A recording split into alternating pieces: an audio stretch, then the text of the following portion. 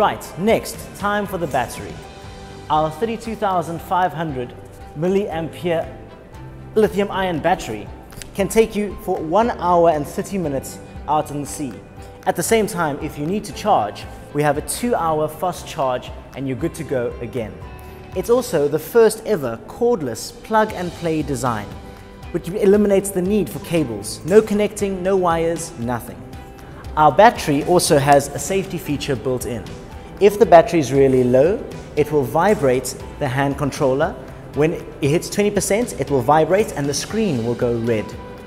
After that, at 12%, we have a back-to-base safety feature, which reduces power by 50%, allowing you to return to the base and giving you peace of mind on the open water. Now, enough talking, let's install the battery. So, first, I'm going to put it over here and I will show you how I connect it.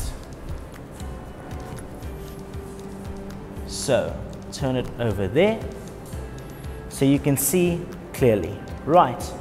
Now you can see no cables, nothing, just one plug and play port. I take my battery, base first, and then I push it to make sure it's plush with the non-slip mat. Make sure it's nice and smooth. Okay. Right. Next.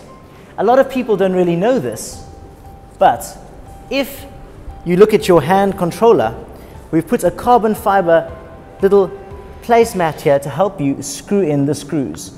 Now it's nice and easy, just one screw like that, another one over there, and you're ready to go.